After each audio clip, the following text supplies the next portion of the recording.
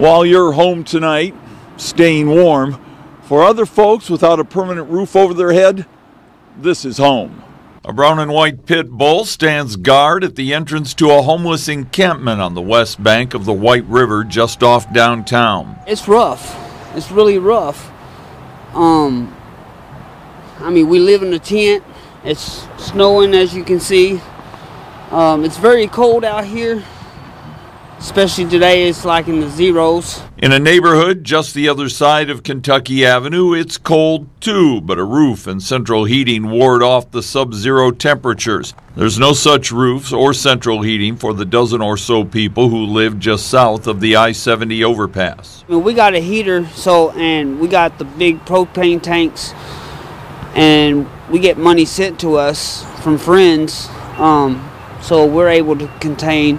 That'll last us 4 days, and so we'll have heat for at least 4 days. Michael Burke says he and his wife won't go into a shelter tonight because they don't want to be split up. Tennessee and Anthony Voorhees are together tonight, but their kids aren't with them. At the moment, they're staying at their grandma's, and that's where they're going to be until it gets fixed because it's too cold here for them. The temperature inside the Voorhees rental home has dipped into the lower 60s since their furnace went out with a gas leak Wednesday, leaving space heaters to warm up a couple rooms and a microwave to warm up their food. We got 3 space heaters, 2 in the living room where we're staying, and then we have 1 in the bathroom, so we go to the bathroom and the pipes don't freeze in there. We've also kept the water running in all the faucets so the pipes don't freeze. There's no running water to freeze at the homeless camp on the banks of the White River. It's not easy.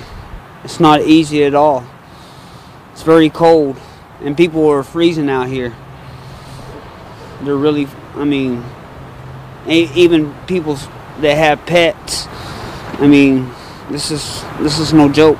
Volunteers and advocates for the homeless regularly visit this encampment, trying to entice the folks who live here to come inside out of the cold. Just southwest of downtown, Russ McQuaid, Fox 59 News.